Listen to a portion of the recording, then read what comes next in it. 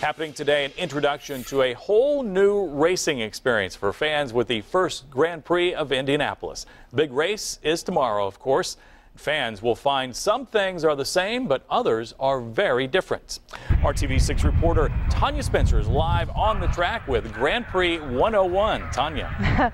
Well, Todd, instead of 4 turns, wide turns, there are 14 tight corners on this track, and drivers drive in the opposite direction than we're used to seeing them go here in Indianapolis. But so far, the fans here seem to love it. On a road course configuration track, Indy cars move around a lot more. You slide them a lot more. You're heavy braking, fast transitions with the car, and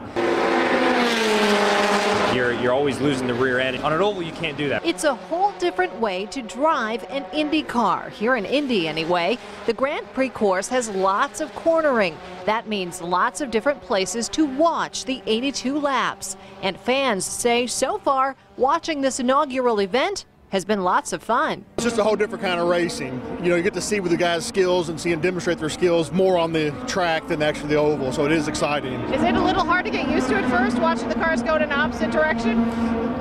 It's fun to watch. I mean, we've been to the Formula One, so it was kind of exciting to see them actually do it. So it's breaks tradition though too, so it's kind of fun to watch that. Also different than the 500, these Indy cars will change their tires and run in the rain. Up here in the front, they were kind of getting loose when it was raining during practice, so that was interesting. That's a little different, seeing them run in the rain. Yeah, that doesn't really happen here. So you like it? Yeah. But some things are the same. The roar of those engines, the speed, and the excitement. It's hard for some race fans to choose. Do you like it better than the oval or not as much? That's a hard choice. Maybe better. You could like them both. It's okay to like them both. Yeah.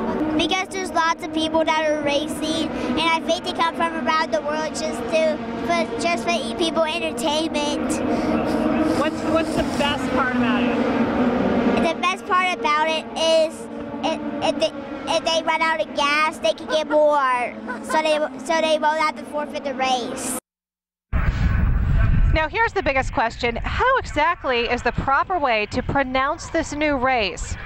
Think about that. Take a poll in the newsroom if you have to, and we'll delve into that coming up live at 6 o'clock. For now, reporting live at the Indianapolis Motor Speedway, Tanya Spencer, RTV6. So many things to know. Thanks for that 101, Tanya.